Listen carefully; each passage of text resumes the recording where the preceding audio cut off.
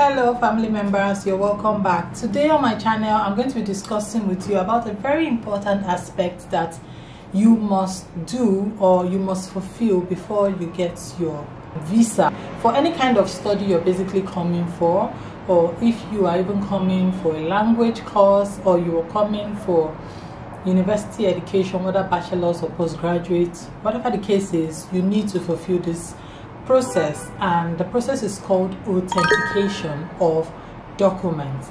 So we're going to go straight into today's video. In this video we're going to cover document that needs to be authenticated based on the requirements of the Spanish Embassy, and how you can fulfill this at the comfort of your home if need be, or if you want to do it by yourself, you can also. I'm going to tell you about everything you need to go through in order to get this process fulfilled.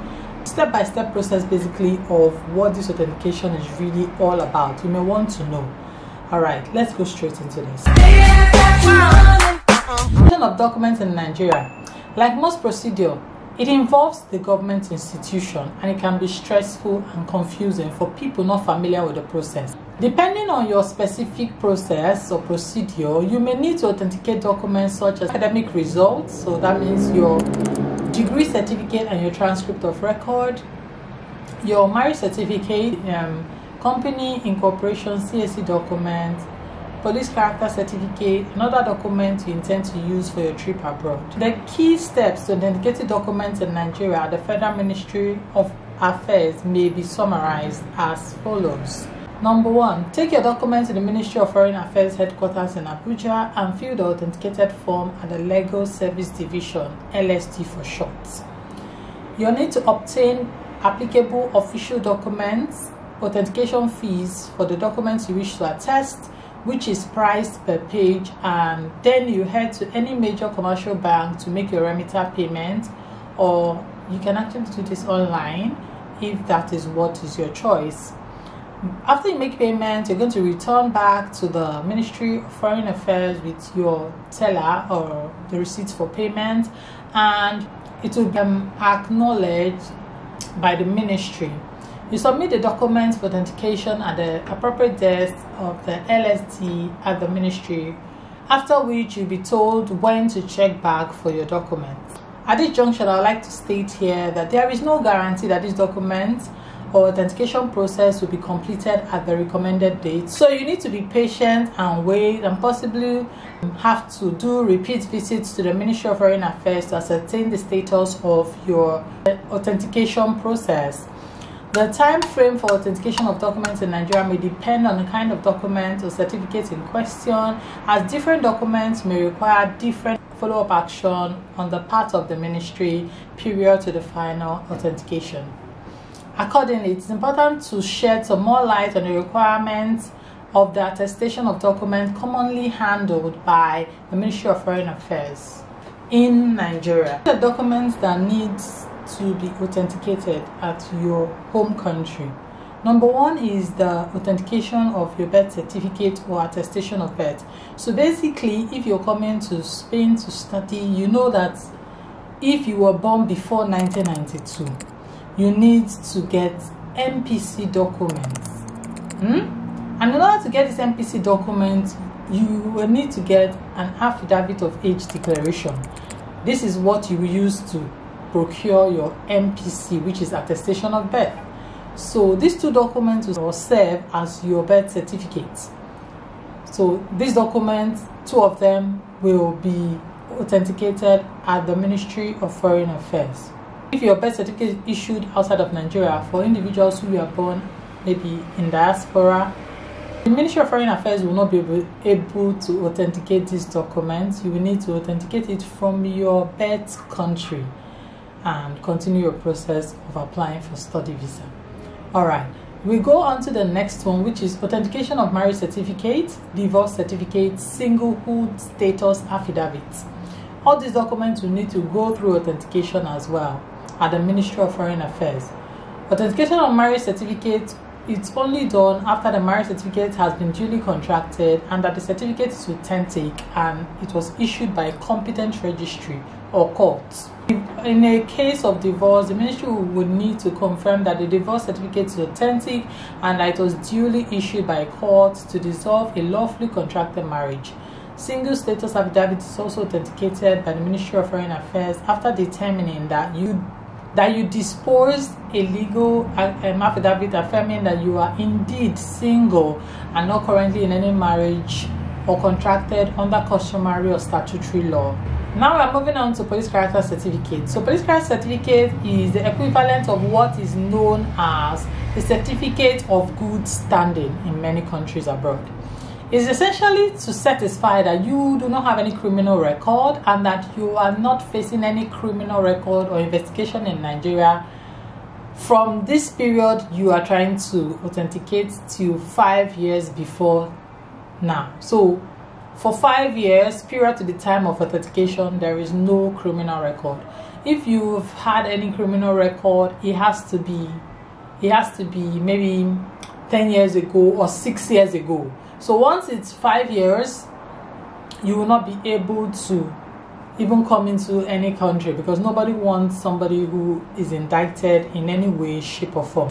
Now we are moving on to authentication of results, academic certificate, that's degree certificate, transcript, WAEC, NECO, maybe HND, OND. These are part of certificates, right?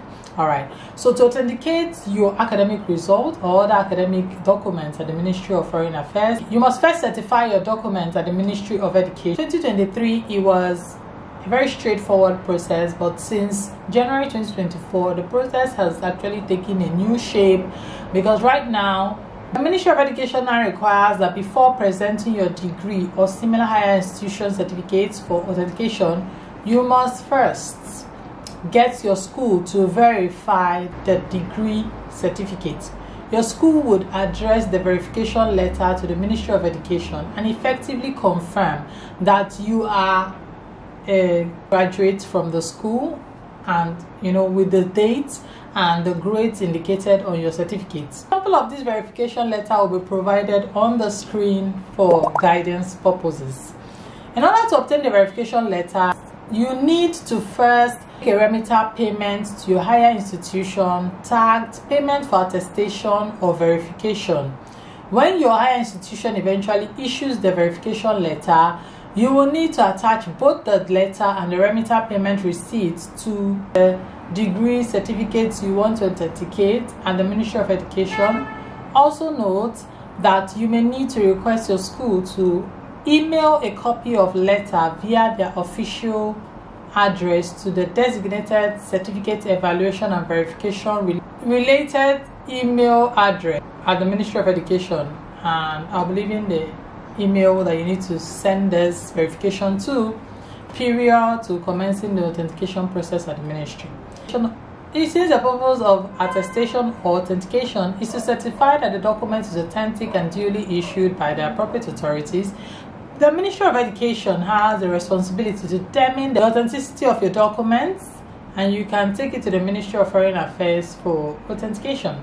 Bear in mind that these academic documents will be authenticated on page-by-page basis. For example, if you want to attest a university transcript, each page of transcript may be authenticated separately and cost accordingly. If you need to authenticate in Nigeria, it's advisable to make thorough inquiries from the embassy of your destination country or foreign authorities that you will present the documents to, whether any additional documents ought to be fulfilled as part of legalization requirements. For example, Italian Embassy in Nigeria typically requires the authentication receipt issued by the Ministry of Foreign Affairs for legalization of Italy-bound documents. In essence, when you are presenting your documents that have been authenticated, you will need to present your receipts. And some other countries in Europe also would request that you have eligibility form authenticated also at your home country. But for Spain, this is not the case, so it's good that you clarify this when you prior to the time of doing your authentication. You may ask, why did I term this video authentication your documents at the comfort of your home? I did so because I actually provide services for people who need to authenticate their documents in Nigeria. No matter the document or certificate you need to authenticate, you can get it done faster and more conveniently by engaging my service to handle the process on your behalf. Exceptions may apply as well. This service is especially useful for those people who are so busy working and they are not able to disengage or take a trip to Abuja and spend days. The thing is that you are not even certain of the time that you need for this process, because going there sometimes can take a long time.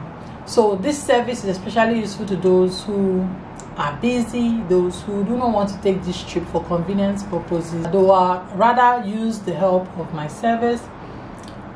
You can consult me for this purpose using my details up on this video, and let's get talking. Let's see how we can help you.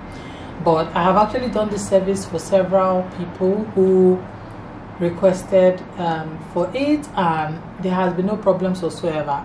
You courier original documents to my contact person in Abuja, and after documentation, authentication, and all the whole process, we are going to send it back directly to whatever address you provide to us. So that is what this video is all about. I hope that I've been able to educate one or two persons on the whole process of how authentication is done in Nigeria. And if for any reason you have any questions concerning this process, please do well to leave your comments down in the comment section. Remember, I work with authorized Spanish translators.